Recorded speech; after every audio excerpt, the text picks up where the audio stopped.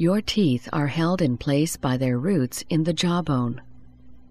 Tooth decay, disease, or trauma may have caused the loss of several teeth. Immediately after tooth loss, the jawbone will begin to resorb or shrink. Over time, the ridge of the jawbone becomes much thinner, limiting the options and possibilities of tooth replacement. The remaining teeth no longer have the support that the lost teeth and bone provided.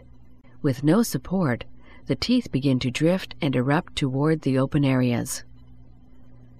The overload can move and weaken those teeth, possibly leading to additional tooth loss.